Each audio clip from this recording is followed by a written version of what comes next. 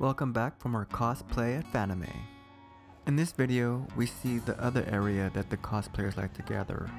This secondary area is just to the right of the main entrance, and it's a little bit more organized in that there's usually someone calling out different types of themes for the cosplayers to gather in. When I was there filming, the main themes revolved around the Smash Brothers roster. For me, filming wise, this was very convenient. This was basically the motherlode of cosplayers for me.